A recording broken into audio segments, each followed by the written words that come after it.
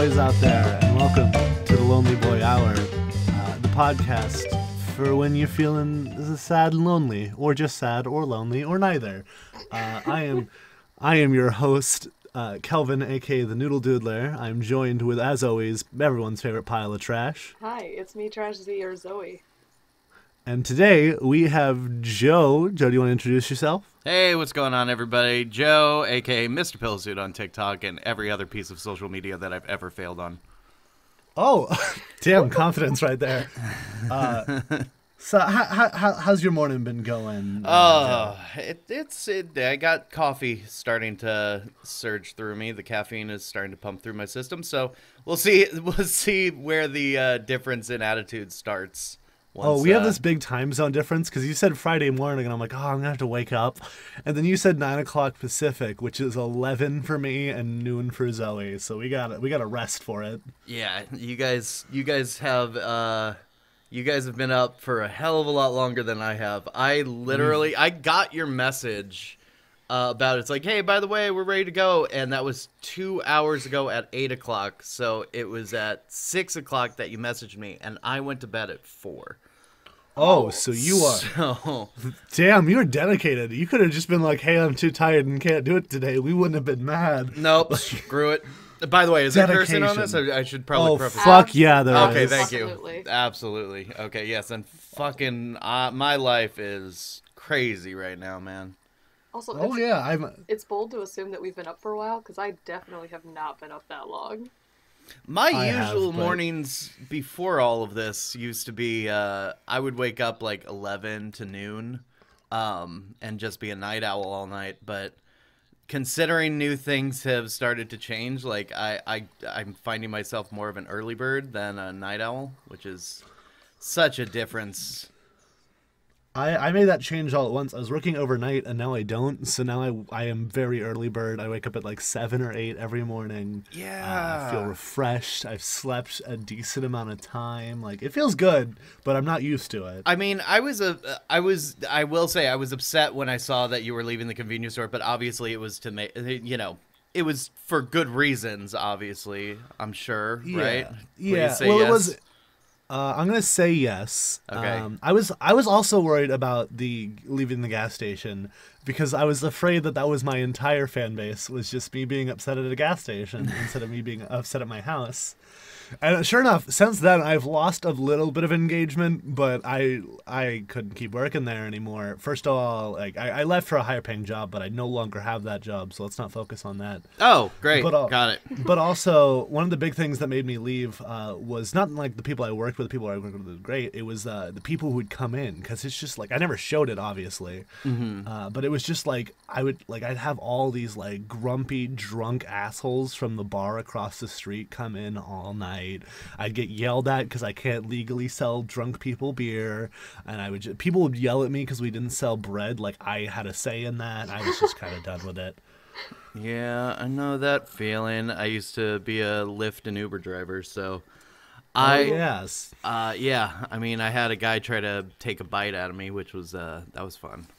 Oh shit! Like zombie mode bite? No, I call him the zombie Lyft. Yes, because. Oh God. I got him home, and he was passed out the entire time there. So thank goodness I at least got the destination out of him once he got into the car. But as soon as we got to his destination, I had to wake him up. So I had to, like, nudge him. And as he started to wake up, he just made this forward lunge while chomping at me.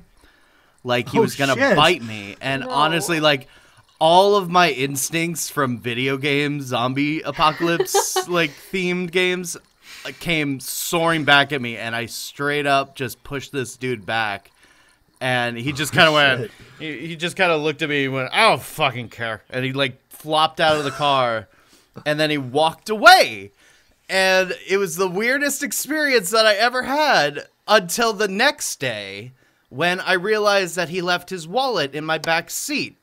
Oh, no. So, on top of that, I had to call this guy through the Lyft app and be like, hey, I also have your wallet. Do you want that back? And he was like, yeah, I would totally love that back. Could you come over there? And that's already like a 45-minute drive I'm not going to get paid for. So, but being a courteous person, I went over there and did that. He comes out and he's a totally different person, the nicest, sweetest guy I've ever met. And he's just like, yeah, thank you so much. Oh my God, here's a couple of bucks for gas. I know that it was probably a big trip and everything. And then he paused. And then he went, I didn't do anything weird last night, did I? Oh, no. And I just remember having this moment of like, should I tell him? And I was like, yeah, you kind of tried to take a bite out of me. And he looked at me, he goes, fucking not again. And I was like, what do you mean not again? You can't, not, what? And he goes, I'm sorry, I don't know what it is, but I'm actually a vegan. And I was like, you've got some serious demons that you got to work with, dude, because I cannot like comprehend where this story has gotten to this place where you get drunk at a bar, go home in somebody else's car, and then try to eat them. But it's okay because you're a vegan. Oh my goodness. It doesn't make it okay. If that's the case, you shouldn't be vegan. I think it's like that suppressive, like to each their own. I'm not saying like, you know, as much people say is like, fuck vegans. Like I don't care what somebody's food preference is, if it's for moral or like health reasons.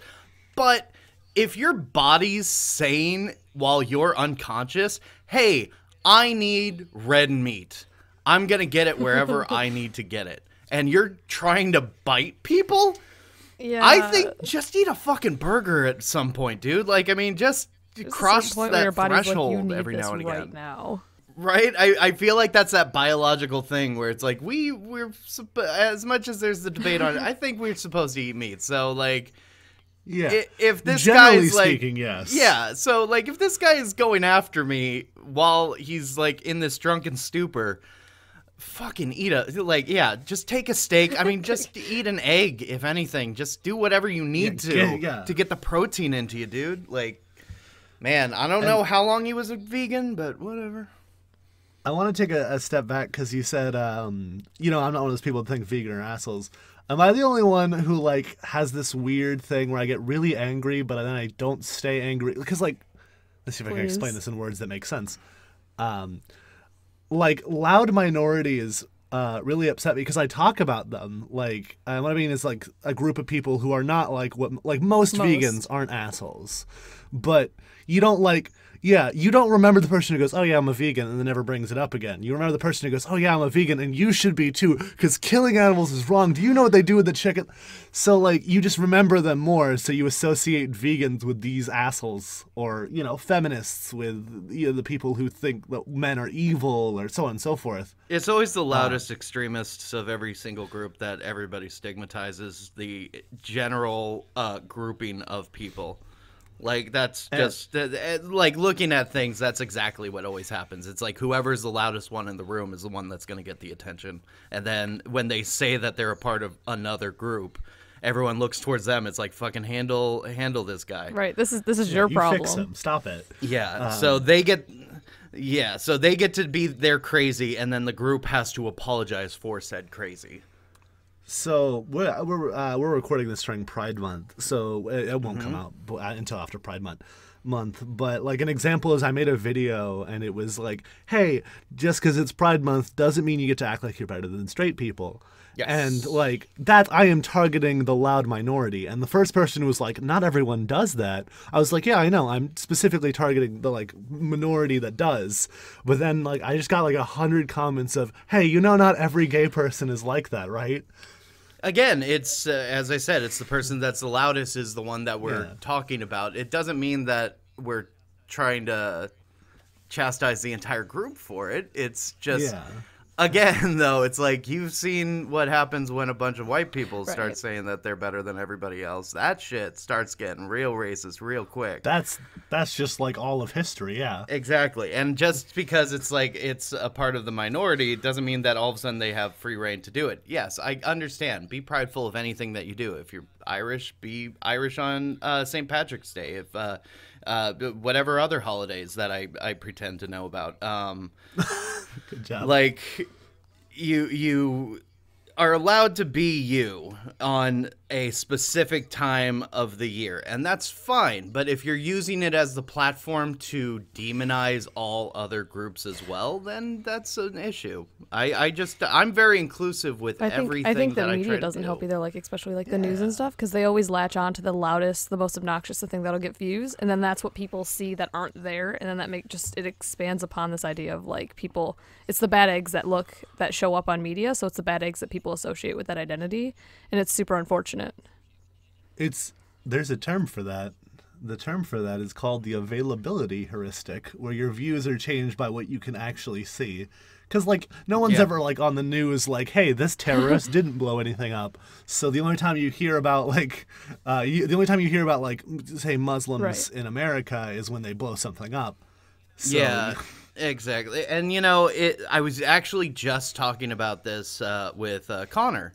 TikTok news guy last for anyone weekend. who doesn't know his actual name. Yeah. Listen. He was on the podcast. He better know at this point. Yeah, so I mean we talked about that, like, and I was like, yeah, I'm going on that too. He's like, oh, cool, awesome. And so, but we got onto the topic about like, this is kind of his shtick. This is his way of, making content for TikTok, and he was like, yeah, I mean, I just don't see how I could get out of that. It's like, honestly, dude, you're probably not going to, because of the fact that any kind of media, it's not, like you said, it's like nobody cares about the things that are going. It's like today, nothing happened. Everything was great. Yeah, no, it's the proverbial.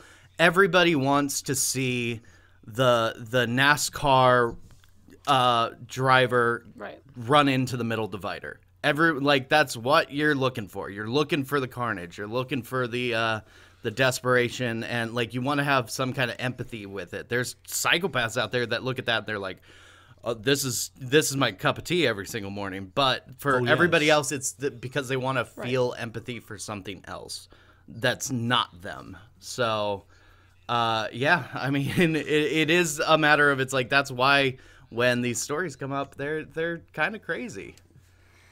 Oh yeah, and Connor, if you're listening to this, you are truly stuck in TikTok news. One lesson I've learned is once you get something popular on TikTok, you can't get like MrPillowSuit. You are famous for Bearded Baby, and that makes I want to say that makes up like a third. I want to say Baby, or less of your content. It's probably I want to say it's about a third to maybe even like half of the content at this point, which.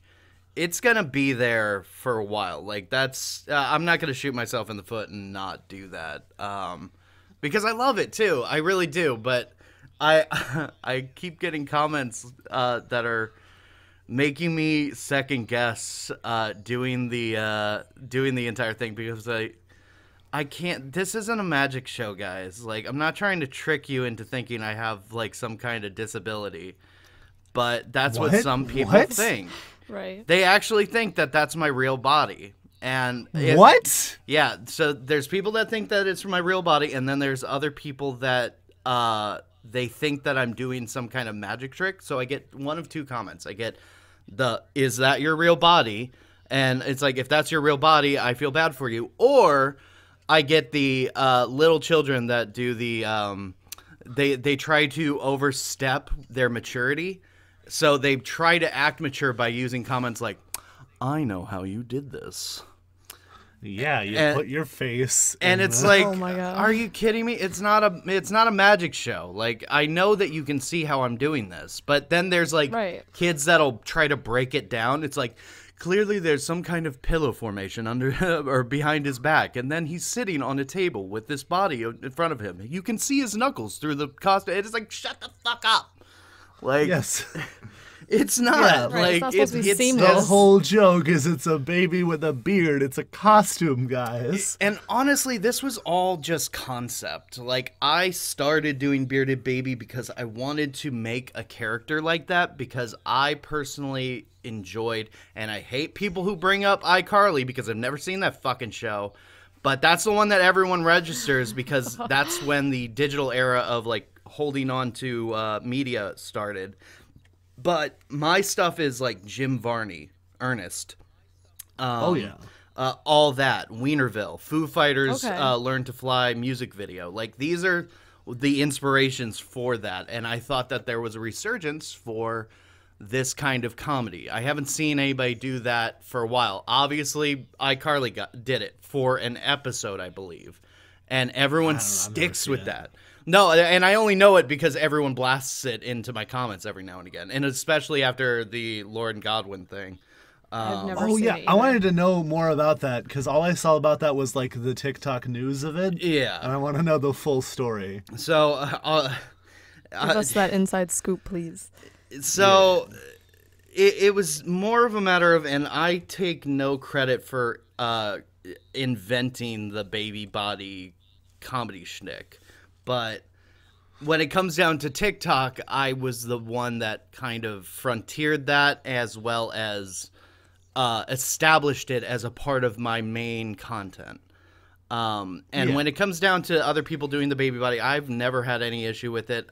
It's more of a matter of if they're going to do it yourself in a unique way. I've seen a bunch of people do their baby bodies now, and I'm like, cool, you guys did something different than what I did. But when it's a straight play-by-play plagiarism of a video of mine like she did, there's a difference in that. It's one thing to take somebody's... it's one thing to have common ground as far as, let's say, like an essay paper in high school, and everyone's kind of got to do the same. It's like, okay, what are your thoughts on Catcher in the Rye? Like, and everyone says kind of the same thing. But it's another thing to straight up, like, verbatim do somebody else's paper. You know, like there's a bit of a change in that where it's like it's one thing to be like, you know, so and so did this and that and the other, and then the other person would be, so and so did this, that, and the other. Like, yeah, the difference between plagiarism and reference. Exactly. There's reference, inspiration, and plagiarism, and she was at the bottom rung when it came down to that. But I will give her credit. It seems like she's starting to give credit to everybody else that she steals from. Good. But she still had, like, she doubled down on me, and unfortunately that did not help her case out any. Oh, Jesus. Like just the fact that she did that. TikTok is largely stealing other people's content. Like lip syncing is the core mechanic of the app. Oh, yeah. But even like if I'm doing a rant that is based off of something someone else said, I still be like, hey, by the way, this is based off Aaron Samjo, for example, who I often steal rants from or base my rants off of. Yeah, it's kind of like the one that I just did with God, I can't remember his actual TikTok name, and that's really bad, seeing as I used a piece of his audio. But the Nathan guy, the guy who did the Look at the Boyds and the I one. I know what you're talking about. Yeah, so he, like, everyone uses his audio, like, because he's such a great guy. But to do, like, if I was to do a video not as Bear to Baby, but like use the same cuts in transitions, use the same angles, use the same like lighting, and do exactly what he did, that would be different. Or that wouldn't be different. That would be me straight up copying him. Me taking like the Bear to Baby outfit, putting some bug eyes in my eyes, and making myself look as cartoonish and expressive as possible. I'm making a rendition of that. Like I'm taking the audio and I'm doing something different. Theirs, you could say, is different because it was shit, but overall, they did take the entire video and try to transition it to their channel. But I am glad.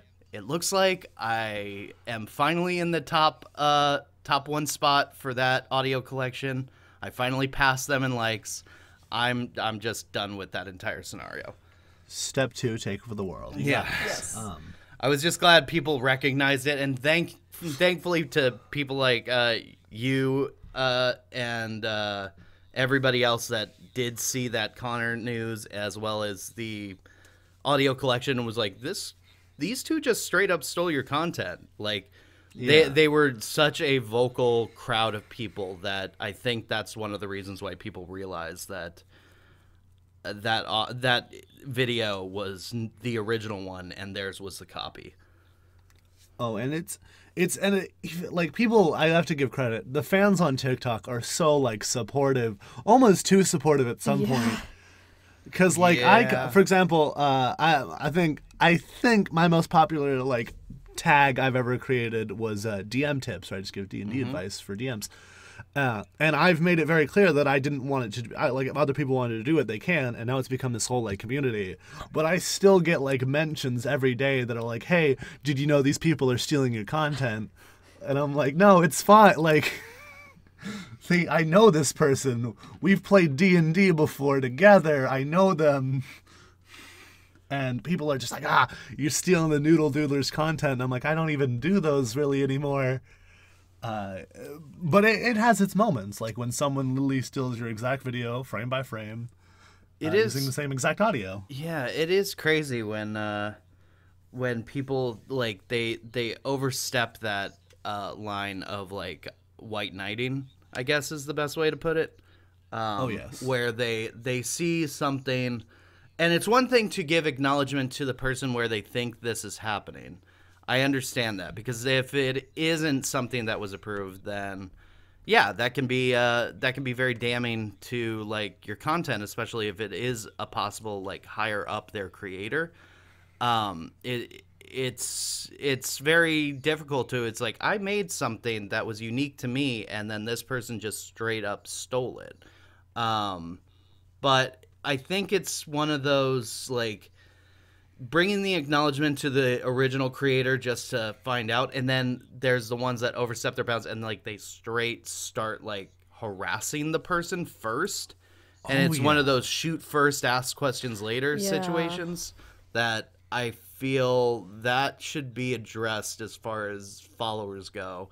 Is bring it up to the original creator. If they address the situation on TikTok or on their other social media, then, you know, let it go.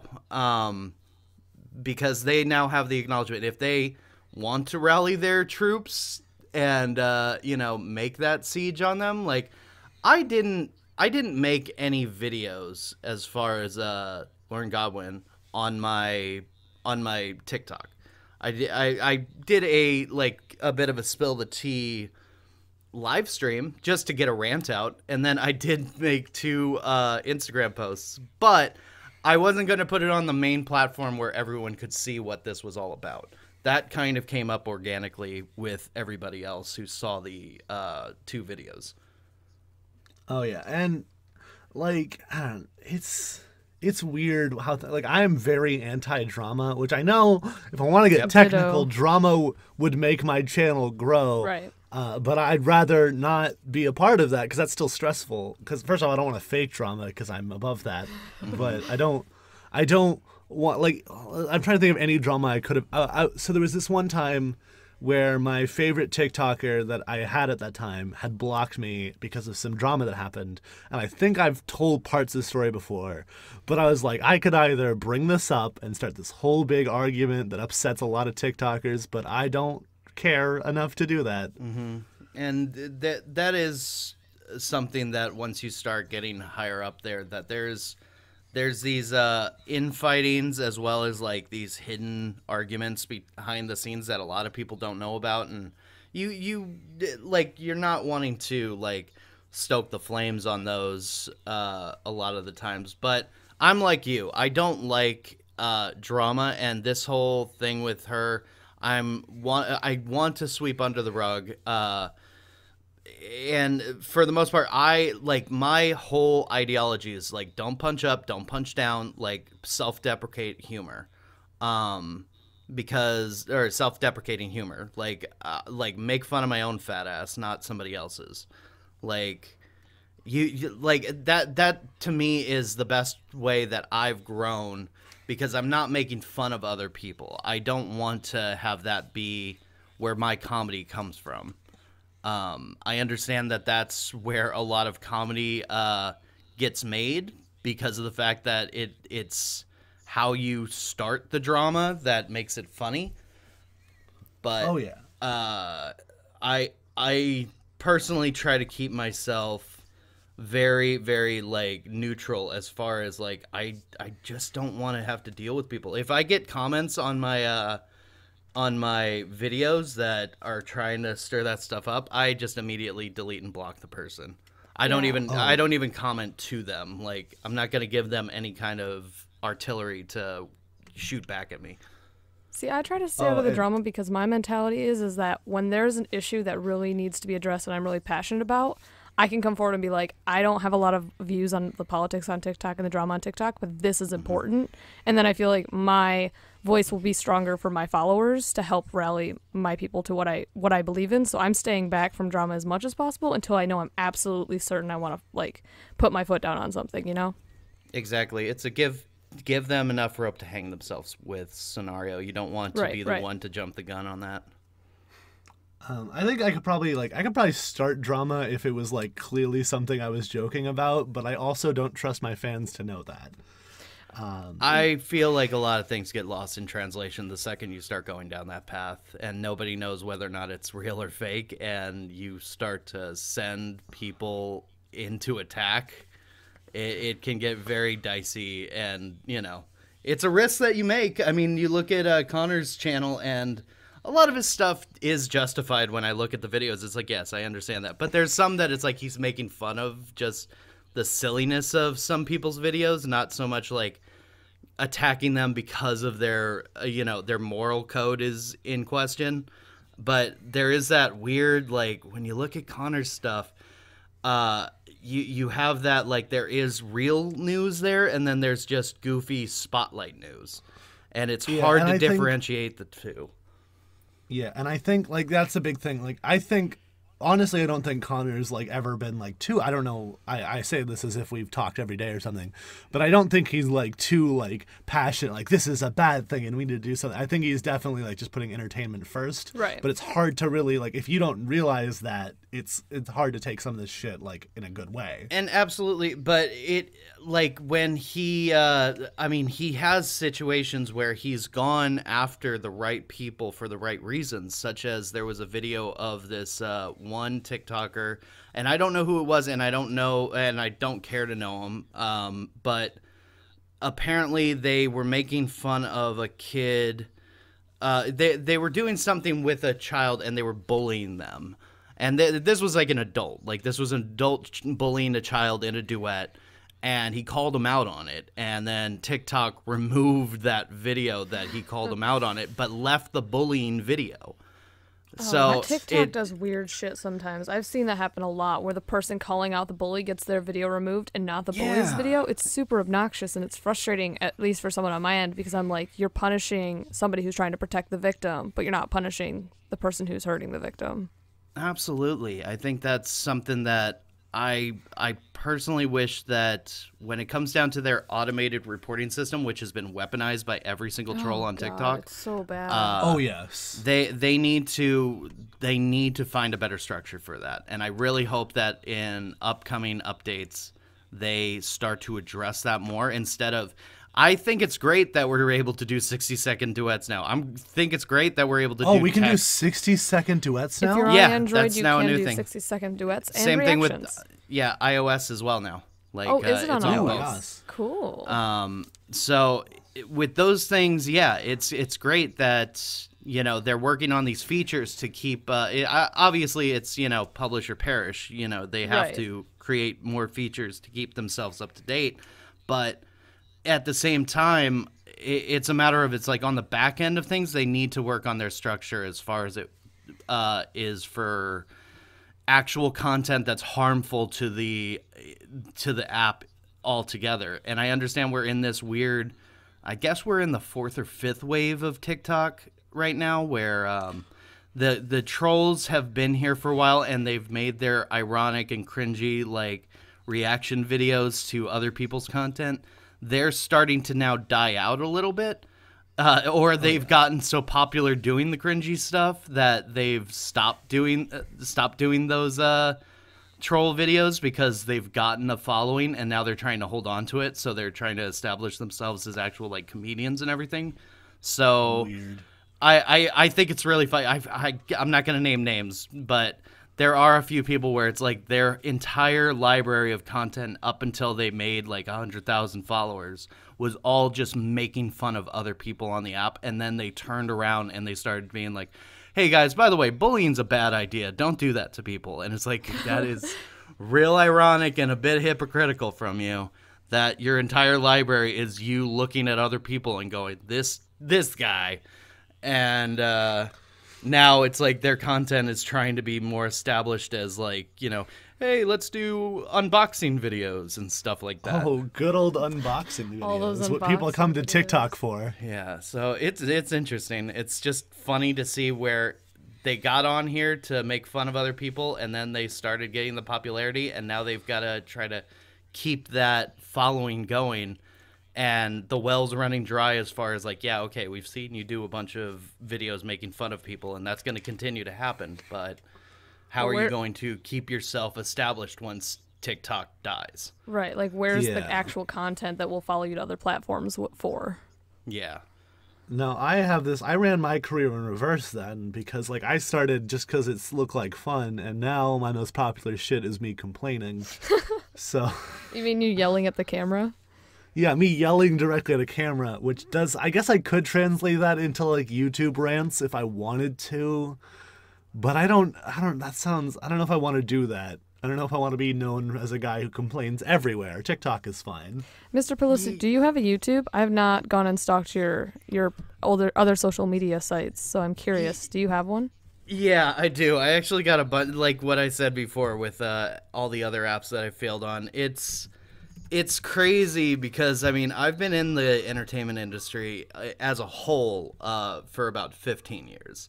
Really? Oh, wow. But I've almost been, it's almost a decade. It was 2010 or 2011 that I started as MrPillowSuit. And that's been about a decade now as MrPillowSuit. This is where I've gotten my foot in the door as far as digital entertainment goes. But I've been on this grind for quite a while. So when it comes down to it, you can find me on so many different platforms. And I'm looking at your YouTube right now. I just pulled it up. It's funny because I have, like, since I started TikTok and since I started getting the notoriety that I did, I started off with I gained about 300 subscribers on YouTube, and I haven't posted anything excluding the thank you video that I made for, I think that was for 100,000 followers on TikTok. How far are you now? Because I know you were working on your 200,000 video, but I think you're closer to 300 now. So that's interesting because I've been procrastinating just because there's a lot of back end stuff that I've been working on, as well as like, although I can't talk about it, it's like I've got some contracts in the work that I'm doing for other people now, which is great.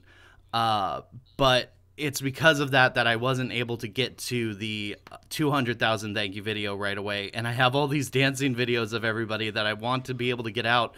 But we're so close now to getting 300,000 followers on TikTok. Use it for your 300,000. So I'm like, you know what? If I do it now, it seems like I'm just gonna be doing the 200,000 and then like immediately going into the 300,000 thank you videos. So I might just hold on to them for the 300,000 thank you video, and I'm just gonna have to be like, I'm so sorry that I never got to the 200,000 follower video.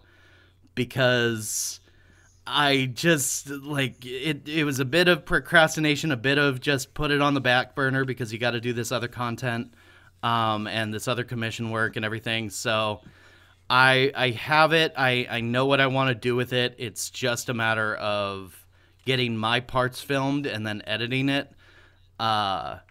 So to anybody that's listening to this that did submit a dancing video, don't worry. I'm not myself included. I'm not just holding it in a folder to like look at every now and again. It's there, and I'm not John Travolta with his wig closet. Like I'm going to be posting these. Trust me. I'm not trying to like hold on to these like a creep. I want to publish them, and I want to show everybody off. I've had such a hard time getting around to getting my parts filmed for it. If you would like to send us dancing videos, we're not going to use them for anything. You can do so by emailing it to us at lonelyboyhour@gmail.com. We'll critique your dancing ability in a podcast. Well, we'll do an episode where we just it's going to be like a visual only episode. I'm not going to release it anywhere else. It's going to be us critiquing your dances. God, I feel so bad for that too. Like it's one of those. I really wish that I had just buckled down, got all my content done, and it doesn't help that you're growing insanely fast. I know, and that's the other thing too. It's like I did not expect to get this far, this fast. Like I'm surpassing, and this isn't like me trying to flex. I'm just saying it's crazy to me that where the people are that I followed when I first started, and I had like only like 43 followers that I looked up to and I aspired to, I've now passed them. But I still look at them as it's like these are my icons, like these are my totally, these are the people that like thing. inspired me to do it. And doesn't matter how far along my follower count gets, I still go to their page and it's like, what did they do? Because I really like their content and I'm really excited and exactly. I want to be just like them, kind of a thing. Like I'll throw out some fucking names. When I had one other person, but they're the one who blocked me, so I'm keeping it quiet. Okay. So the people I looked up to when I started TikTok was Last Maverick, okay, Mad Hatter, That Great Gentleman, and When Fandom Strikes. They were all kind of like a cluster. Oh yeah, because they're associated with each other, and like it feels crazy now that I've like beaten one of them in followers. And like I'm friends with all of them now to an extent. Like I'm not like texting them every day or anything, but like we all know each other, and that kind of feels good. And it's insane to like think of that I've even like passed one of them, or that my idols know who I am.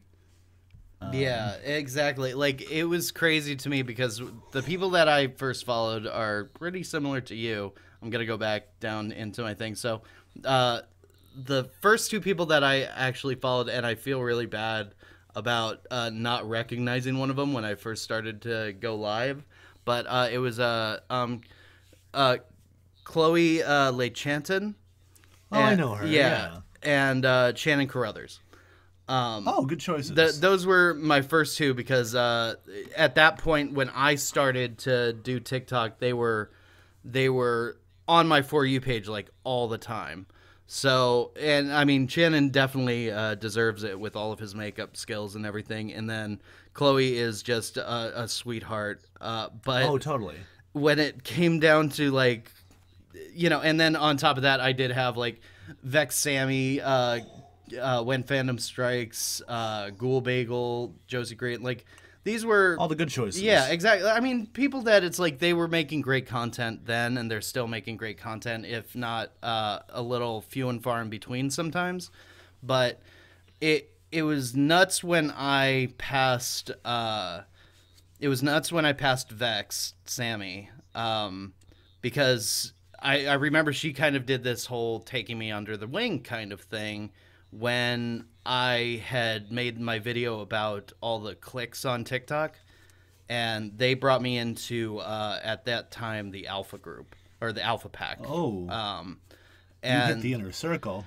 Yeah, and it was an inner circle for a few people that were definitely ahead of me at that time. Like I think I was still under 10,000, and they hit me up and they were like, "Hey, if you want to join the Alpha Pack, definitely come in." And it was I feel really bad. There's like Metalhead Maiden, it was Vex Sammy, and then I'm trying to Slightly Lost. A few other people were in there, and then me. And I was definitely the lower followed creator on there, and I remember seeing the comment while I was in one of those chats where it said, "Oh yeah, he's a smaller creator, but I really like his content." And I was like, that's such a huge compliment to me. And even when it comes down to Vex Sammy now, it's like I love her content.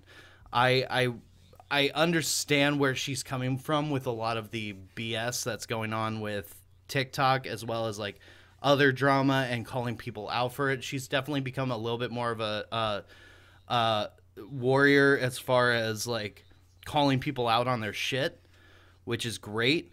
I just wish that if she's gonna do that, she should make another channel for it so that it doesn't oversaturate her the OCs that she made, because that's what I followed her for. And I understand that if you have a platform with that much of a following and that much weight behind your clout, use it for the right reasons. I do the same thing with a bunch of anti-bullying stuff. Oh yeah. So I get where she's coming from. It's just a matter of, it's like, people came here for your OCs and for the content that you were making.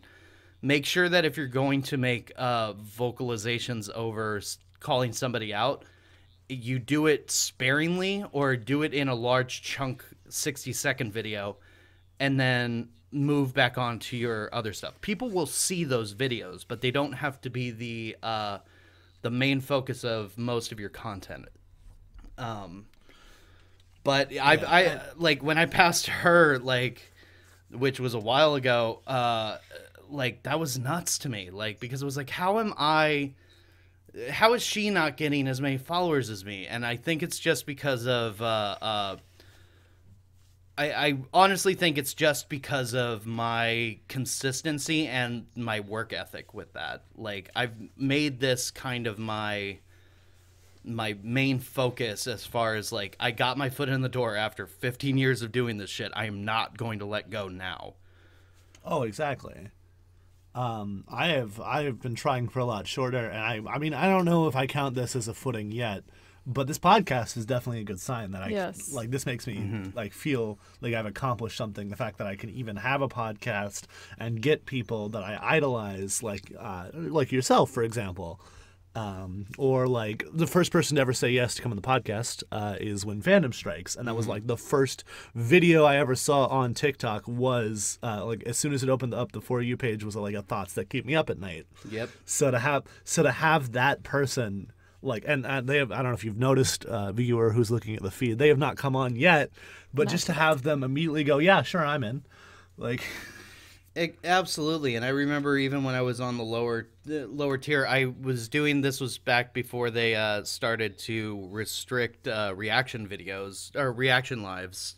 But I remember. Oh yeah, and I remember joining in on that. I wasn't able to drop any cash on it, so I didn't gift it, but I ended up being one of the people through other followers. It's like, if you follow this person, then you're then if you get the 7th slot down, then you're going to get a reaction video. And she saw one of mine. I was in those vides. Yeah, and I remember, it's like, you know what? I don't know if this is the taboo thing to do or if this is like the norm here on TikTok, but I'm going to give this a shot. And so I did that. I got a video in there. She saw it. She really liked it. She ended up through some other videos of mine that were on the For You page. She then started to follow me. And I've started to play this weird game of like Pokemon when it comes down to friends and followers. Like, if there's somebody that I follow that I'm like, I really like their content, I try to do more duets with them until I get their acknowledgement, and then once they start following me, it's kind of like, got another Pokemon. Like, yeah. I am the same way. I duet. I react. I jump in their lives. I comment everywhere. Yep. I'm like, I just need to get my name in front of them as much as possible because I need notice me senpai kind of like mentality for me. Absolutely, and I don't know what that mentality is that like makes us like. And everybody that follows me, I follow back. Like, I absolutely still have that feeling of, like, you're a friend first and a collectible second. Like, don't make it for sure. Yeah. Like for example, you're a good example of that, because like when I saw, like, I didn't see the following notification because this was before notifications were fixed. Yeah. I don't know if you have the categorized notifications. I finally got it. I've had it since the beginning. Yeah, I was at the very final wave of putting those out. And I understand some people still don't have them. Please don't say that I don't know that you still don't have them. I just, like, I know that... You get attacked when you say you have them. Well, hopefully by the time this comes out, they fix that and everybody has it. Yeah. Yeah, this isn't coming out for like 6 weeks. That's fine, yeah. This is, this whole thing was, it was nuts, man. Like, trying to get people's notifications. I would scroll through it, and especially once I started gaining that following. It's so hard when you get those big influxes. Oh, absolutely. Anything after 50,000, like I feel like it should have been a requirement that you got the notification filter, because I could not see more than like 2 or 3 comments and mentions through all of the followers that were in the notification system. Right. So, it's worse when you have like literally when I first started, I jumped from like 300 followers to like 2K in a matter of like a day, 2 days and a half about. Yeah. And I could not keep up with everybody because there were so many follows. I couldn't see duets. I couldn't see. It was at a point where I just put out a video. I was like, hey, I'm sorry if I missed your duet. Put a message in here and I'll find it. But like, there was a lot of people. I was the same way because you go. Oh, no, I was just acknowledging that. My thing was, honestly, since the notification filter finally hit me, I've been very appreciative of not having it as well, because now I'm seeing a lot more of the duets that were made with me, and I started to go into the backlog. Apparently, there's a lot of Iranian men and Vietnamese women that like to just stare at me. That's weird. I'm not joking. I don't like duets like that. I hate those. But it's so damn weird to have like these videos of it's just these people staring at my videos as Bearded Baby, and I'm like, are they trying do to figure something? It out? Like, I think they're just trying to comprehend. It's like this is their actual reaction of like, I just don't understand what the fuck is happening in this video. I love the ones where people just point at what you're saying, because I make a lot of quote unquote relatable content, so people just be like point and shake their head yes, and like that's not content. I mean, it's literally giving me like a direct someone like, hey, look at this guy's videos, but so I don't like go, hey, take this down or anything, but I'm like, that is, you have not made any content here. This is you. In fact, you did the opposite of make content. You openly and admittedly stole content and put it on your page with your face next to it. Yeah, I'm kind of at a weird balance between those now, where I get the ones where it's like, if they're agreeing with you and they're like, yep, that what this guy is saying, that's true. Like, or if, that to me is the same as if they were to use the audio themselves, especially with my Is It Just Me or series. Hey, I feel like I need to know what this series is, because I've somehow missed it and I have something similar. Oh, it was something where like I saw for me, I love to grow hashtags as well. So when it comes down to me starting new series, I try to find hashtags that are not used for the most part. And when it came down like to DM tips. Yeah, exactly. Bearded Baby was there was maybe 4 Bearded Baby videos with just like 100 views between all of them, as far as the hashtag goes. Now I've grown that to almost 27 million views, which is great. Yeah. So I love to see that number just go up. And so when I first started out, I was looking for something similar like to what Kels was doing with her Thoughts That Keep Me Up at Night thing, but without like straight copying somebody's content, something that was unique to me, but also was relatable and shareable. And then I was thinking, oh, what if I did a series about like weird laws around the country, where it's like, oh, you're not allowed to lick a frog on a Tuesday. So here's your useless fact of the day. Exactly. Like, and then somebody told me it's like somebody's already doing that, Mad Hatter, and that's how I learned about her. And it was only until like maybe the last month that we started following each other. We were just in each other's orbit. Yeah. But it's finally came down to like, I personally always had those like, is it just me or like, is it just me kind of situations. So I looked up the hashtag, is it just me? And everyone was using the hashtag, is it just me?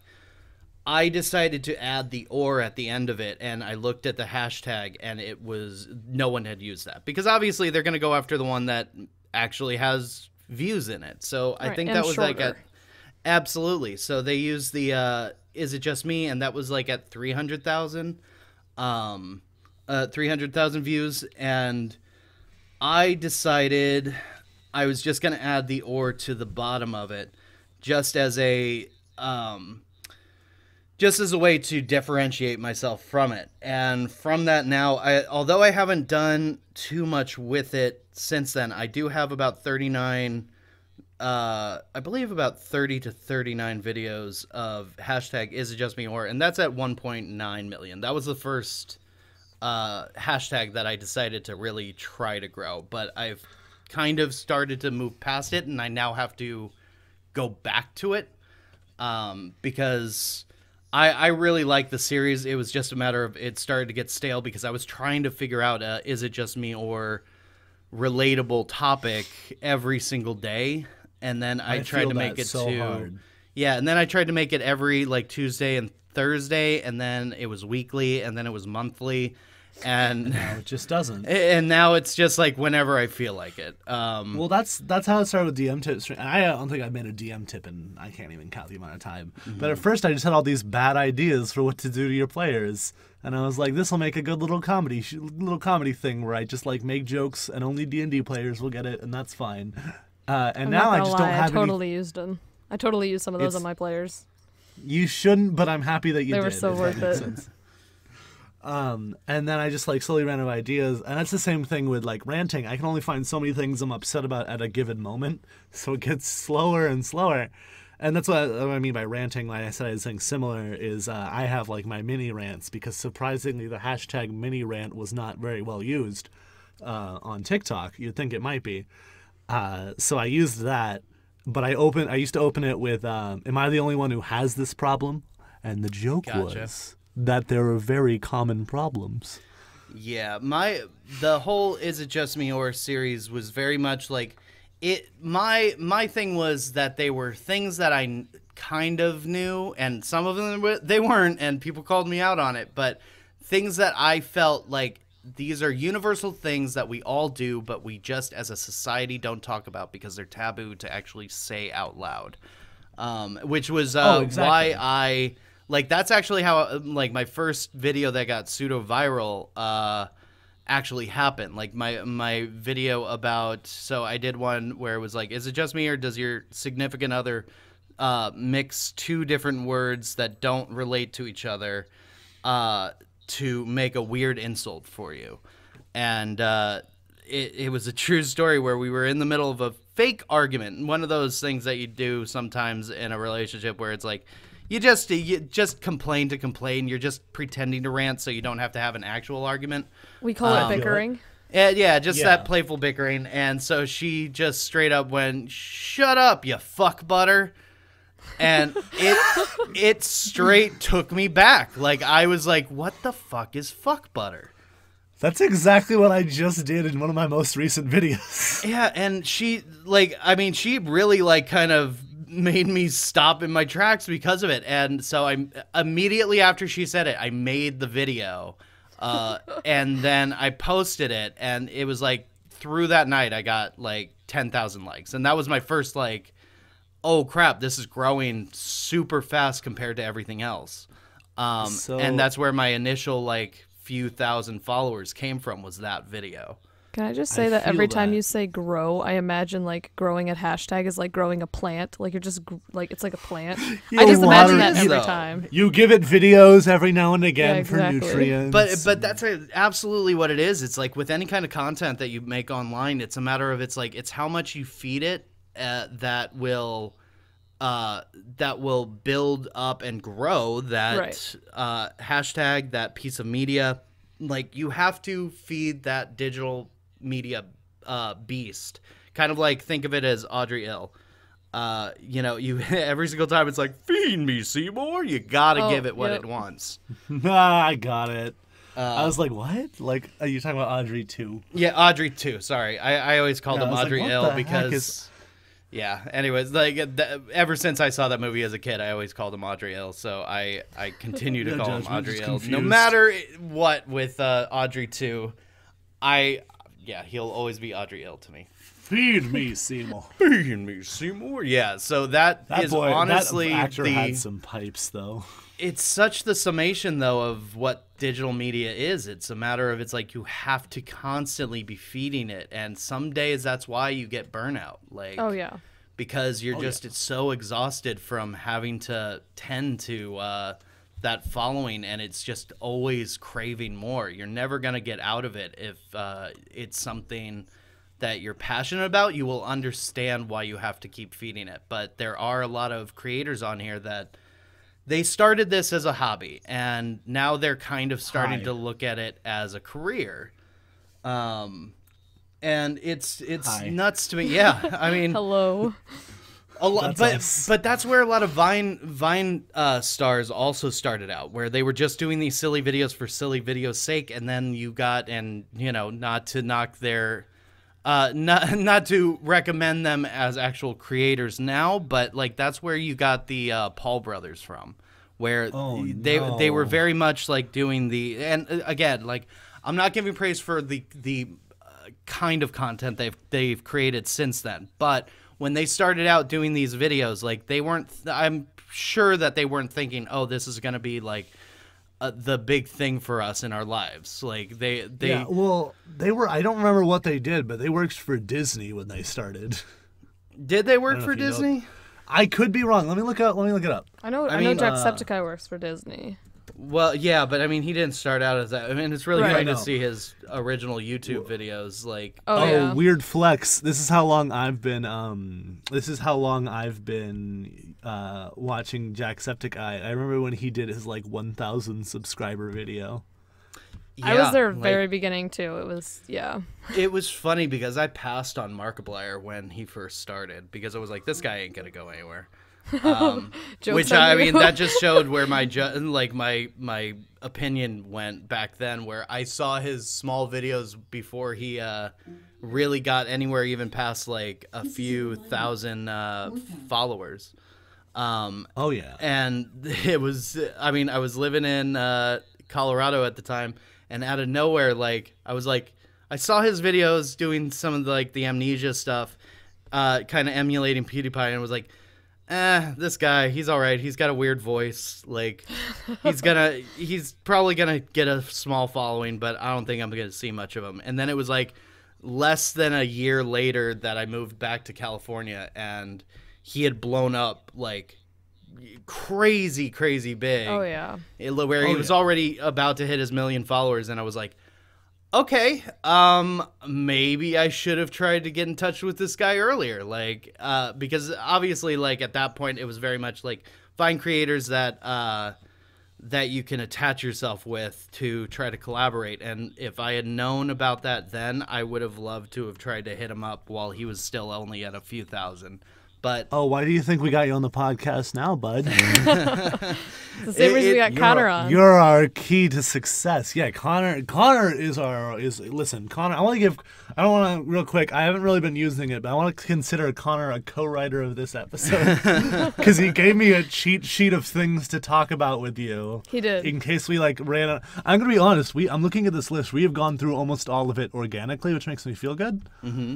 What's left? I want to try to knock these out. I have a few more things. So, what advice do you have for TikTok creators? Which I think we've kind of talked about. Yeah, and I talk about this stuff anytime that anybody asks. Like anybody that actually listens to this at some point and wants advice, you're always. Thanks for the lack of faith.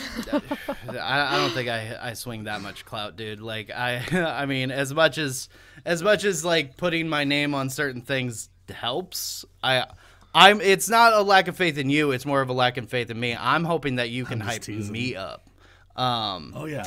Where it looks like we can't figure out who's the other person's ticket to success. Either you're helping us grow or we're helping you grow, and we'll figure it out later. I mean, you never know. Like, I mean, you look at like SNL and how many people like came and went from there, and which ones got popular, which ones didn't. There were a lot of weird shift changes in entertainment power in there. Like, that's who knows? You could be the next David Letterman. I'm ready. Oh yes, that's the dream. Absolutely. Like, I mean, that's I personally look at all this. You look at where like certain creators, and I'll digress back to the original topic, but you look at certain creators that started out in mainstream media, and it's like seeing Steve Carell and Stephen Colbert start off like doing these weird SNL sketches that nobody knew their name, such as the Ambiguously Gay Duo. Those were their voices that, you know, a lot of people don't remember that about them. So, and like same thing with Paul Rudd. Like Paul Rudd was in a really shitty Nintendo commercial way back in the day. Now he's Ant-Man. So it's weird to see where people and one last one. What's his name? Not Johnny Cash. Who am I thinking of? John Mulaney? No, not John Mulaney. I'm trying to. He was also on SNL. Why can I never remember this fucker's name? National Treasure. Face Off. Are you talking about Nicolas Cage? Thank you. I always want to say. There's no way. I honestly always want to say Johnny Cage, and I'm like, he's not a fucking Mortal Kombat character. Like, okay, but I would love if Nicolas Cage was a Mortal Kombat character. Right, I mean, that was like, he's got the screams. Can we get Ghost Rider as a DLC for MK11 voiced by Nick Cage? Yeah, by Nick Cage, though. It's got to be by Nick Cage. But yeah, Nicolas Cage in that old Pringles commercial. Like he had one in a Pringles commercial. Oh, absolutely, where he's like him and a bunch of guys are dancing around a convenience store, like banging on things like they're in the group Stomp. Really relatable reference right now. So like I mean, but they're like banging on Pringles cans and like they're doing the conga around the convenience store. And I mean, Nicolas Cage's bug eyes are just like going crazy the entire time. But it shows like you have to do those commercials and you have to do those roles when you're first starting up, and everyone starts off like that. Sorry, let's get back to what you actually asked me. Oh, yeah, it's fine. I'm loving this. You are good. filling that time like there's no other. I love it. So what was the original? Because I completely got off fucking topic. The question was, what advice do you have for TikTok creators? Yeah, so Nicolas Cage. It's a matter of consistency, knowing your hashtags, and finding shareable, relatable content. When it comes to timing, know when your audience is actually going to be up and looking at their phones. Don't just post in the middle of the night thinking that they're going to see it. No offense, like I understand that's how that. I built my channel, like, dude. but that's you had a very insomnia crowd of people. Oh yeah, that followed you on that. I do think that now that you're not on that schedule, though, I would absolutely say starting like early, posting one video in the morning.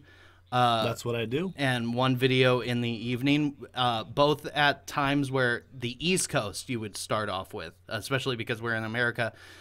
We want to hit that American audience. For wherever you're at, wherever the East Coast's 8 to 10 o'clock range is in your time zone, post a video then, and then around and then at the 4 to 6 o'clock time range, East Coast time, post a video. Because what are people doing at those times?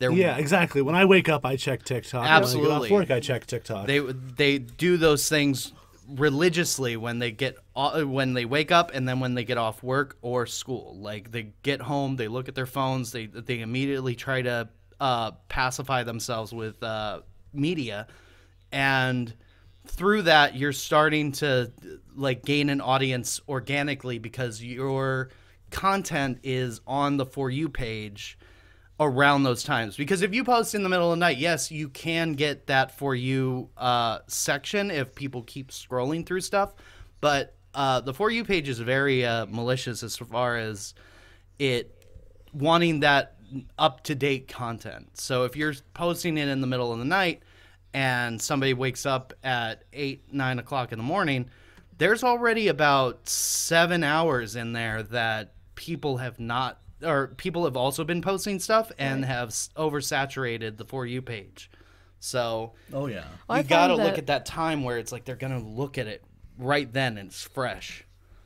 I find that responding to comments on your previous videos, or like liking comments on previous videos and liking duets right before you post helps a lot too, because it gets their attention. Mm-hmm. People get a notification when you comment on their videos or when you comment and respond to their comments, and then they go to your page and they're like, oh wait, you just posted something.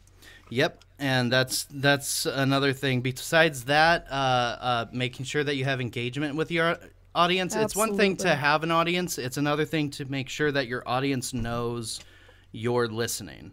Right. You're active and you're around, and you're not just this figment of this social media platform. Yeah, and I hate that feeling. And although when it comes down to following other people versus like engaging with other people, there is a difference between those two things. Right. I do try to, no matter whose comment it is, as long as they're trying to watch my content, and they're engaging in that content, I try to like them back. I try to like their comments back, and it's not only a matter of watching that or reading their comments and just enjoying it. Putting that light next to it lets me know also I've read that. Like I've read that comment. For every single comment if I can. Yeah. Oh, exactly. So I definitely feel that's a way to do it, as well as your hashtags need to have a long tail to them. And for anybody that doesn't know what that means don't go for the overly saturated hashtag for you hashtags. I always use the for you hashtag. I'm not gonna lie. And you can, but don't exclusively use that all the time, because you gotta. Their algorithm is very keen on using, or if you spam certain hashtags over and over again, they see that as spam, and it's less likely to get onto that page. Try to make your and this is just what I've experienced with all of my videos, where it's like if I put bearded baby videos back and back, I personally find that there'll be one video that does really well and then two that falter. Just because I feel like, because I use the bearded baby hashtag in every bearded baby video, it's only selecting one out of those like 4. And so you'll see like a big spike in one of my videos, but then the other 2 are just kind of falling flat. And it's different for everyone, and it's different for time frames. I feel like if you do it like Kels does, where her thoughts that keep her up at night are usually 24 hours in between, it definitely can help depending on the duration of time that you do these videos. Exactly. But I would say try to find hashtags that are between 5 million and 1 billion views, and then try to find a unique hashtag for whatever you're doing that's exclusive to you, and then you can use some of the bigger oversaturated ones. But having that mixture of all of those lets you have a bigger exposure as far as like where your For You page content is going to come from. Yeah. Because the For You page, a lot of people think is just...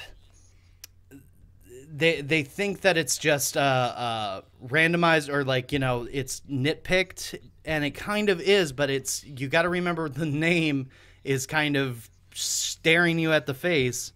It's the For You page. It's whatever content you watch, that it's going to show you more of that content if you engage and you watch the entirety of it. Anybody that wants an experiment on this that I did, go through your For You page and just scroll through everything unless you see a pet, like any kind of an animal, and then just keep scrolling, and then go to those videos, watch those videos 3 times, like that video. The pet will show up. And then just keep scrolling again until you get to another pet video. Watch it 3 times, click that like button, scroll, like another pet video, keep going, and then give it about a day, and then go back to your For You page. You will have almost all pet videos. Or if you have a friend who watches different stuff, because I watch a lot of cosplay stuff, and my partner watches a lot of like those really big TikTok like fail things that happen. Our For You pages are totally different at this point. Yep. Like, she doesn't even know who I follow at this point because they don't show up there. Absolutely. So again, that For You page, it's like it's specifically tailoring the algorithm to you and what you watch and whatever hashtags are in that. So if you give yourself a wider berth of hashtags, and you make sure that you're giving yourself an exclusive one, that way whenever they see you on the following page, they're going to then see you more on the For You page. Yeah, and like a weird thing I think that's interesting is, like, for example, everyone I talk to follows When Fandom Strikes, follows Kells. Yet, and then some creator like Enoch True has like 5 million followers. I don't know a single person who follows them. Yeah. And it's just because, like, I make similar enough content to Kells or Mad Hatter or Patrick or all these people that I've kind of been put in the same group of people who enjoy that stuff. Right. I've been categorized in a way, in TikTok's weird algorithmic way. I've been categorized. Yeah. Again, like, I'm surprised that I got as big on TikTok as I did. I honestly kind of, when I first started out, I started doing, and I'm not talking about the ones that I did 3 years ago when it was Musical.ly. No one does. Yeah. No one talks about those anymore. Well, like, I did those just kind of mess around with it, and I put I put a few videos that I had done on Vine before Vine had died. And then I left it alone because I was like, this isn't really for me. But talking about a little bit more of the, like, my failed attempts at, in getting a following on other media platforms, the difference between those and this one is crazy because ever since I started doing more digital media stuff, I've kind of gone with the flock of everybody else as far as when somebody starts ridiculing an app or a video site or something like that. I jumped on that bandwagon of like, oh, this is stupid. But after missing out on YouTube, missing out on Twitch, missing out on Vine. Oh, you gotta jump at this chance. But absolutely. like when TikTok came around and it started to have that wave of people doing the cringe videos, or like, reacting to the quote unquote cringe videos, I was like, you know what? The last 3 times that I did this and just went with the flock of doing, haha, this is stupid, I'm not going to be a part of this because my personal ego is more valuable than the career that I would like to have in the entertainment industry. I decided to bite my tongue really hard on that and lean into whatever it was that TikTok was at that time. Yeah, so, I missed Vine, so that's why I came to TikTok, so we had kind of the same experience there. Absolutely. I came to TikTok for a completely different reason. And honestly, I'm more ashamed of this than I am to be a TikToker. I was an Instagram comedian. I was doing skits and stuff at my job, and I was doing okay. I got like 600 followers, and then my Instagram and my Facebook, I think because they were connected, both got taken down for seemingly no reason.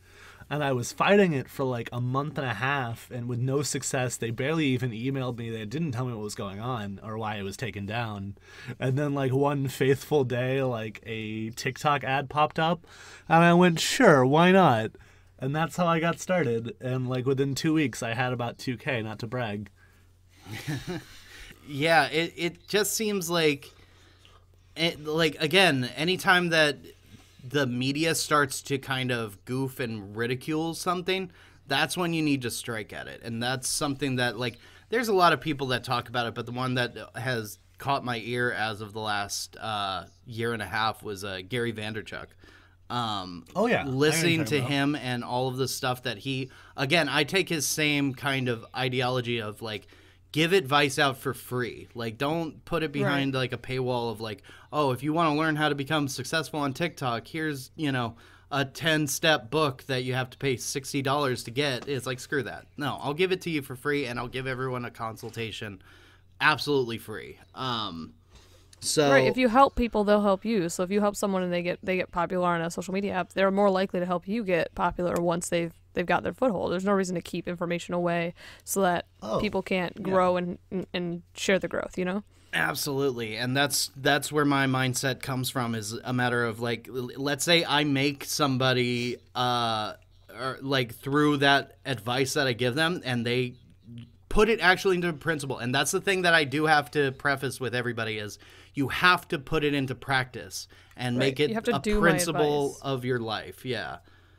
So when people like ask me, oh, what should I do? I have a lot of people that have asked me, and then I give them the advice, and then they don't take it, and it's because of that I'm like, you're fucking yourself over if you just don't listen. And I'm not trying to be a dick about that. I'm trying to say, if I'm giving you this information as far as where I've gotten my success on TikTok and trying to lead it into other branches of social media, if you're not listening to that and you're seeing my growth and being like, well, you're just more popular than me, you're just this, you're just that, and you're giving those excuses of like, I could never do what you're doing. It's like, no, you can, but you're deciding not to. And you're deciding that you don't want to have that that regiment of time to do these things. You're giving yourself these excuses every single time. So when I say something, I hope that people take it into that actual like practice of whatever they're doing. And if they don't and they complain and they continue to say it's like, oh, well, I'm just not getting enough views, I can't do the same thing that you're doing. It's like, I am a 33-year-old fat bearded man. I should not have this success on a app that's for a demographic of children under the age of 18. So if I'm able to do this on this app, there's no reason anybody has any complaint on any other social media platform. Right. Exactly.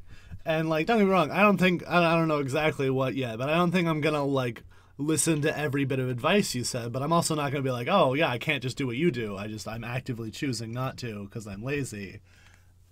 And I need to take credit for that on my own, like that I'm the reason that's holding me back. I just don't like it when somebody tries to put resentment towards somebody else's success because they're like, oh, well, you just have an in somewhere else that I don't. It's like, no, I don't have any. Like when it comes down to TikTok, it's not like I have a rep that's telling me what to do. Right. I wish I did, because then that would make If you need a manager, my rates are pretty low. Yeah, like, I mean, it's one of those, it's like anybody that wants to take me on as a talent for some kind of agency, fucking call me.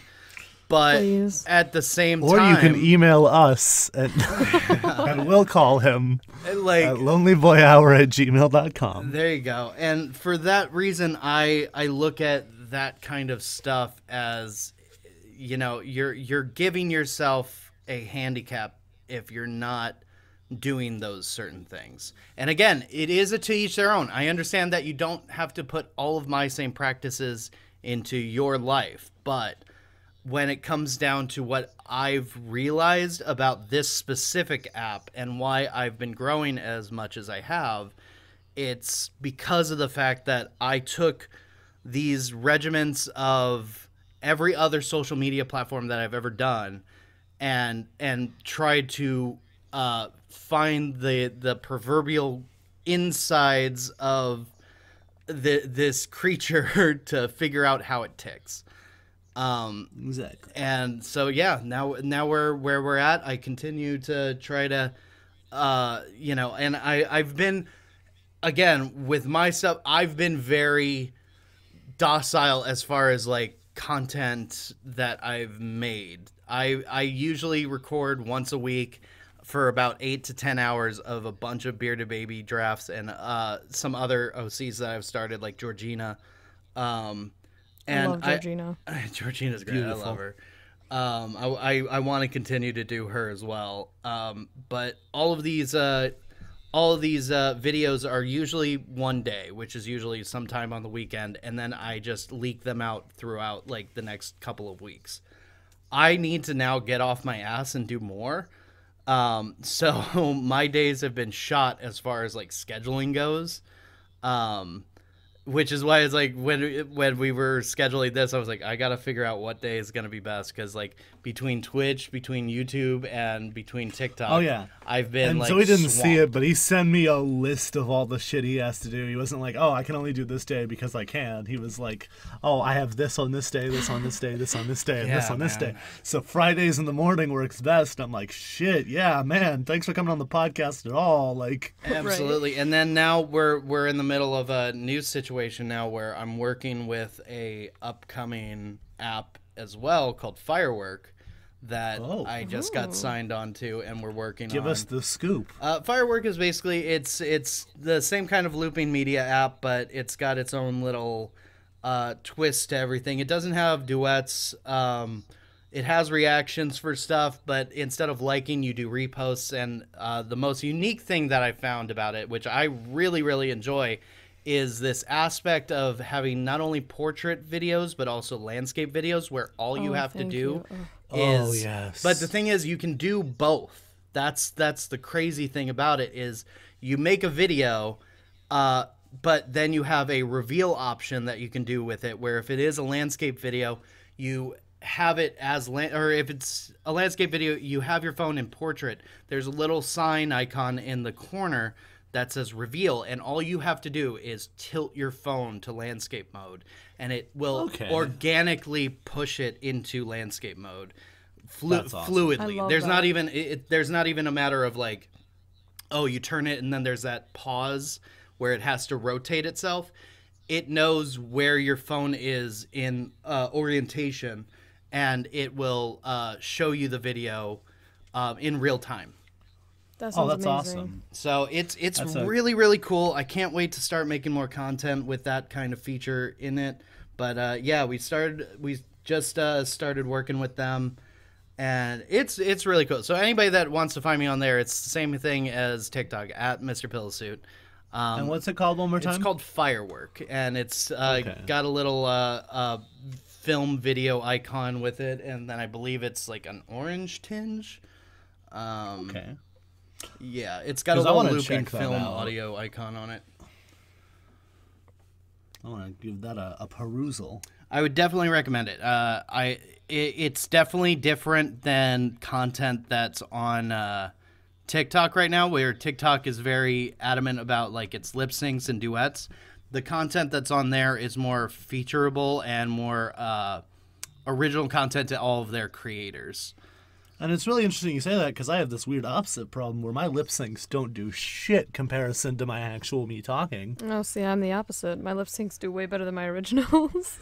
And well, then I guess I'm just funnier than you, Zoe. Apparently, that's what it is. I feel like I'm right in the middle of there, where it's like if I do an Is It Just Me Or, that'll get some traction a lot of times, and then those lip sync Bearded Baby videos. I've got to start doing more original audios to Bearded Baby very soon here, because as much as I've enjoyed doing the lip syncs for Bearded Baby, there is an actual story to him that I want to start getting out. Oh, there's I'm a excited. story. Yeah, so now you got us and the viewers on their toes. Yeah, well, I mean, there is the backstory in his very first video, his premiere video, where, I mean, Bearded Baby isn't actually a baby, so he's over 120 years old. Oh shit! Oh, what a backstory! Right, he's actually 120 years old. What he is he's an old vaudeville, like 1920s vaudeville snake oil salesman. Like, that's amazing. I love that. He was actually he was working on his next quote unquote miracle elixir when he actually found by accident a potion of youth, kind of, yeah. So he found an elixir of youth recipe that he didn't realize at the time. He just wanted to see if it tasted all right, so that when people drank it, they didn't feel like they were, it was gross or anything like that, because that's how a snake oil salesman does it. They make it taste good. They make it put. So he tasted his own elixir, and then after doing so, though, he found out that it was an elixir of youth, and it reverts his body back into a baby form. But his beard's still there. Well, but the issue is, because he didn't get it completely correct, the elixir only reverts his body down to it, but his head only reverts back to when he originally drank the elixir. So he can continue to drink this, and he's always going to have, by the time he's in his 20s, 30s, his body looks like, a 20-year-old. His head looks like a 60-year-old. So kind of a little Benjamin Button looking thing. Oh. So in half Benjamin Button. Exactly. So he has to continue to drink the elixir and go back to baby form. Otherwise, he will die if he goes over a certain age. Right, because his head will still be old. Absolutely. So he's got to continue to drink this elixir and keep going back to baby form every 20 to 30 years, just to keep himself alive So that's exciting. That's a whole ass story I wasn't ready for. That's amazing. So yeah, and I mean, not a whole lot of people know about it because they just see the bearded baby thing, and a lot of people just think it's like, oh, this is a weird concept. There's an actual like, I want to build up this kind of storyline for him that I just haven't gotten any like time to script it out and to record the audios for, but soon enough, like that storyline's gonna be out there, and I can't wait to start working more with some other people with audios. And wonderful. It's going to be fun. I can't wait to see where it's going. There is a video coming out probably by the time this comes out that you're going to see someone else is drinking the elixir. Ooh. So I'm excited to show that. But yeah, there is that video of like someone else is drinking his elixir and he's kind of pissed off at it, and there might be quite a few different baby body characters coming out very soon. Well, I'm very excited. That's something to look forward to. So, first of all, I want to just like make something clear. You are a treat, Joe. You are just a absolute. This is the fastest hour and a half I've ever had in my life. Thank you. You are just a delight to talk to. I'm trying to see if I have anything left on this cheat sheet we didn't bring up. Sure. Let's see. The last thing you said to talk about.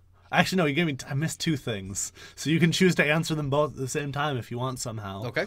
Which is who you've worked with in the media industry, and also to ask about the spoon war.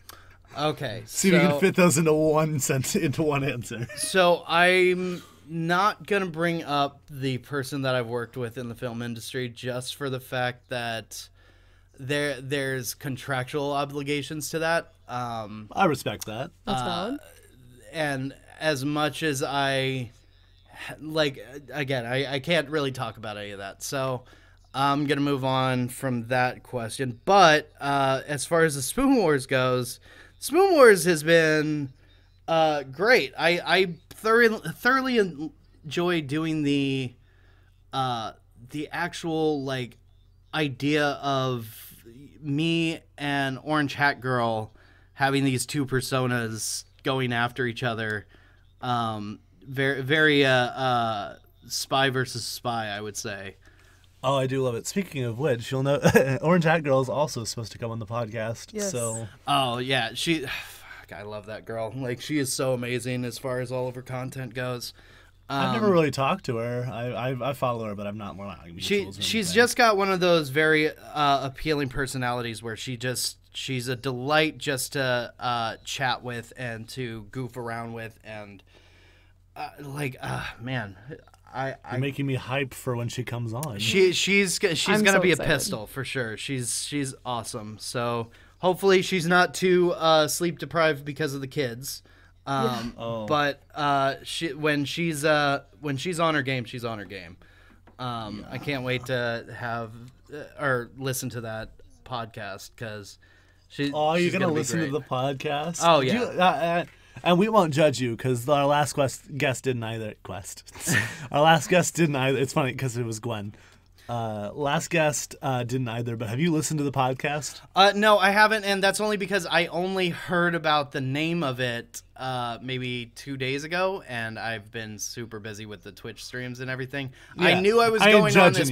Well, I didn't get the name from you, and I mean, this is on you. You didn't give me the name of the podcast.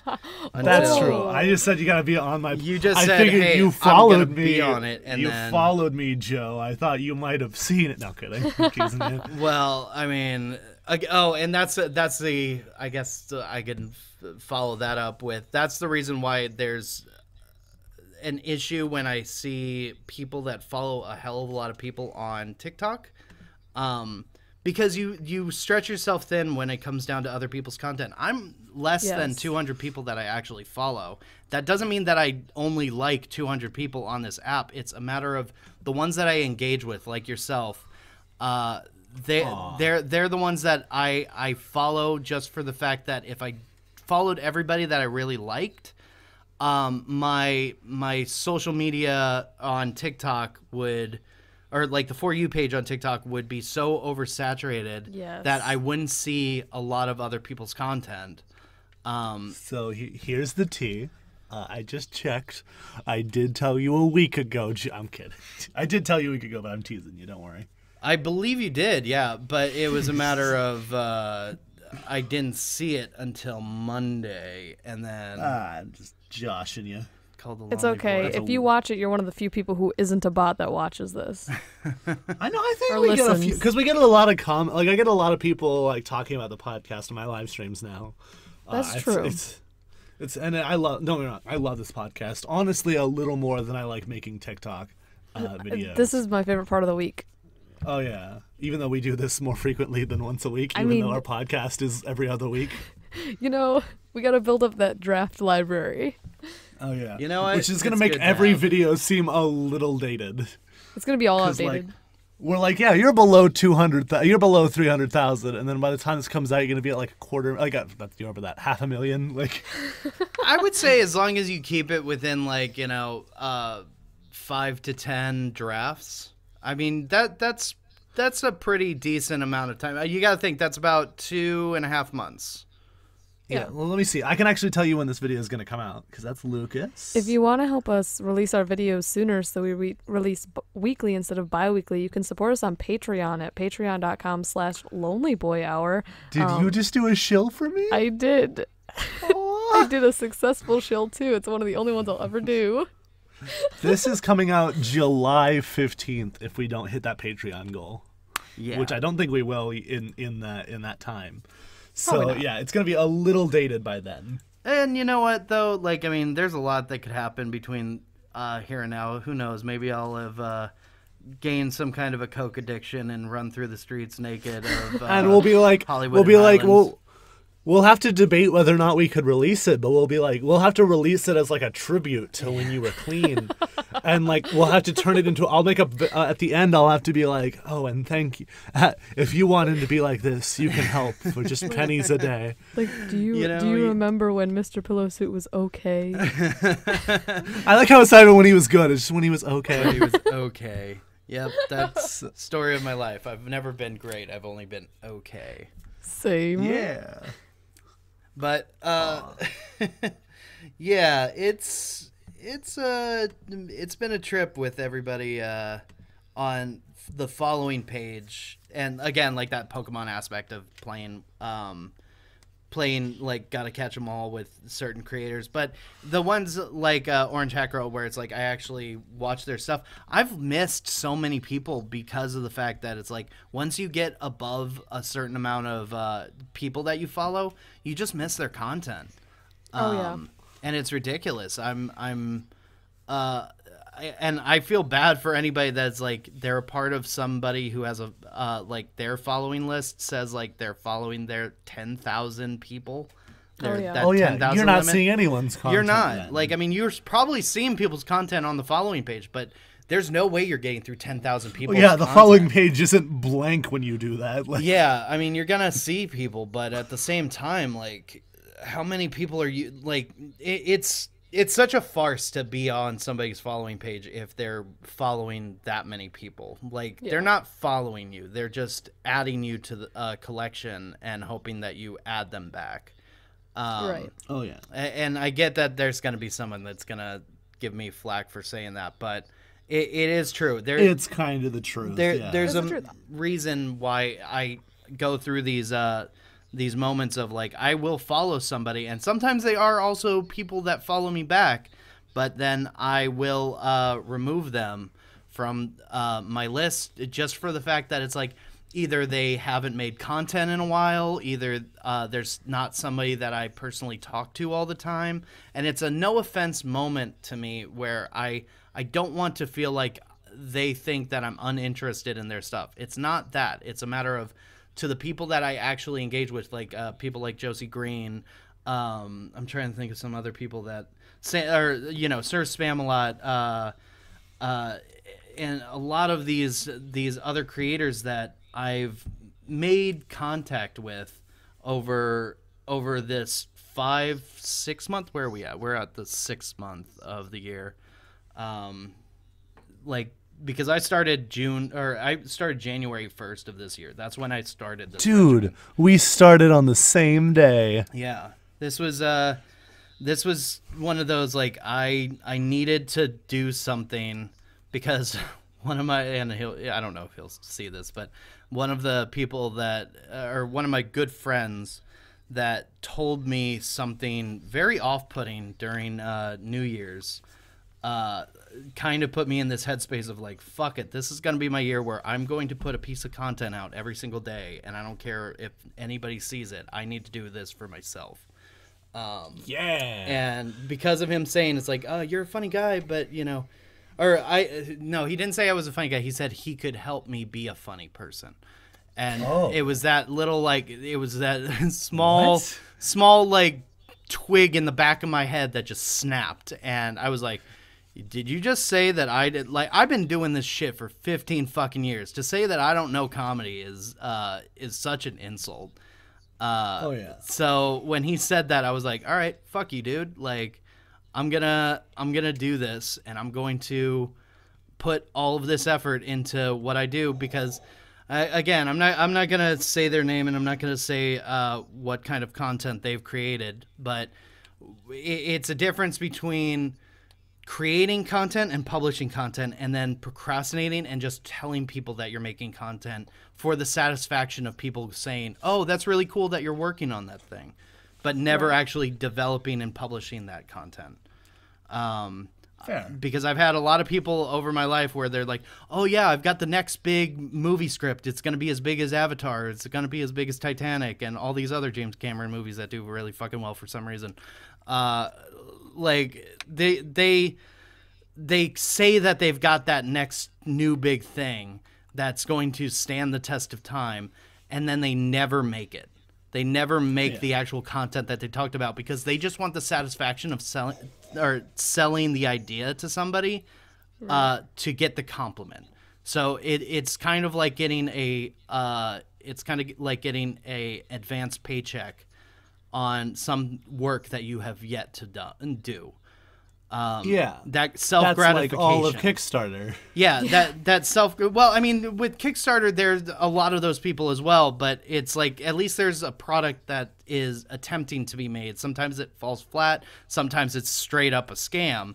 But when somebody says, it's like, oh yeah, I'm making a movie, and it's got, aliens and zombies and, this, that, and the other, and, here's the whole plot line of what it's going to be like. And then somebody goes, that sounds amazing. For some reason, they put that in that compliment bank, and they say, okay, cool. I got the compliment. I got the quote-unquote review of my movie that has yet to be made. That'll give me the procrastination to push it back for the next 2 or 3 years. And listen, I low key can be guilty of that, and I'm not going to pretend that I'm like better than that. But I had this like fortunate weird thing happen where my fans are just just aggressive enough to where I actually have to do these things. Mm-hmm. For example, this podcast started as a joke on my live stream. It did. And look at us now. Absolutely, and I do the same thing. Like, anytime that I come up with an idea on my live stream, there's a lot of times that I say, it's like, I'm definitely going to make that. There's right now, I know that I have to do a list of mundane songs that talk about everyday life. There's about 15 songs that I got to make for my Patreon. But then on top of that, we had a live stream where I had told people my feelings, and we'll get well over 2 hours if I talk about it to its extent, but my hatred for the new Sonic movie trailer. Yes. Bad times. Yeah. So I made a joke about how much of a horror movie it actually looked like, and through just this conversation, I attributed it to the movie The Ring, and I told everybody, it's like, I'm gonna make a trailer making the Sonic movie into a horror movie, and I did that, and I put it on my page. It's on there right now, where it's the Sonic movie mashed up with The Ring. Love it. Just for the fact that it was like, this is how much shit this movie looked like, where you feel like after watching it, you're gonna get a phone call, and it's just gonna go, gotta go fast, and you're gonna freak out. I love it. So, like, again, it's a matter of, like, if you're somebody that wants to get into this game, it's like, stop bullshitting yourself. It's a matter of follow through. Exactly. You have to put things out there. And if you're insecure about what you're doing, you need to push that to the back of your head, and you need to just push stuff out. Because the second you start second-guessing yourself and second-guessing your content, you're putting yourself in a bad wheelhouse of cycling through all of your regrets, and one of them will be a matter of, oh, I should have jumped on this when I had the chance. Oh, yeah. So listen, I want to, because one more, you are a delight, but we are at an hour and 40. So I think it's time we should start closing up. I love talking to you. Don't get me this wrong. You are the best. Lonely Boy Hours. Yeah, we're turning into the Lonely Boy Hours. So thank you, everyone, for coming to this extra long episode of the Lonely Boy Hour with Joe, a.k.a. MrPillowSuit.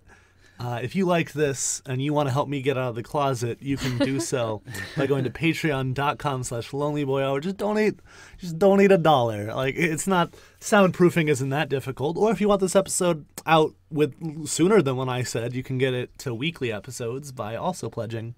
If you want to email us segment ideas or just want us to critique your dance moves, you can do so by emailing us at lonelyboyhour@gmail.com. We've not got any emails from fans, but I can at least attest that I've read every single email we've gotten from everything else. Yes.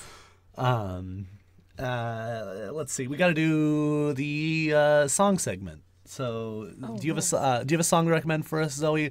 I did not warn MrPillowSuit that we do a song recommendation, so you don't have to if you don't have one off the top of your head. I do have one. I'm sure that people have heard this one, but it's called "Temporary Love" by Ben Platt. I have. Yes, I'm pretty sure most people have, but I just want to throw that out there because I was really feeling it this morning when I was brushing my teeth. So for me, I'm gonna go with the song "Sailing Home" by Destry Smith. I think it is delightful and cute and sweet, and it sounds nice. Joe, do you have a song name off the top of your head you can recommend to people? You don't. If you don't have one, that's fine. Yeah.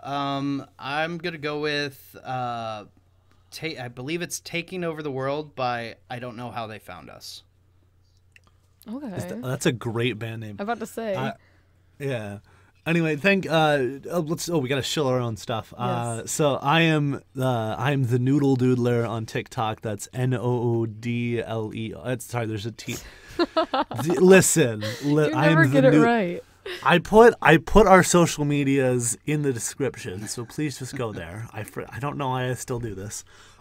Zoe, go. Trazhie, TRAZHIE. That's on Instagram, TikTok, YouTube, and then Twitter is Original Trazhie. And Joe, if you want to give us your stuff, maybe we'll propel you to victory. Absolutely. If you guys want to follow any of my social media, you can find me at my Linktree link at linktr.ee/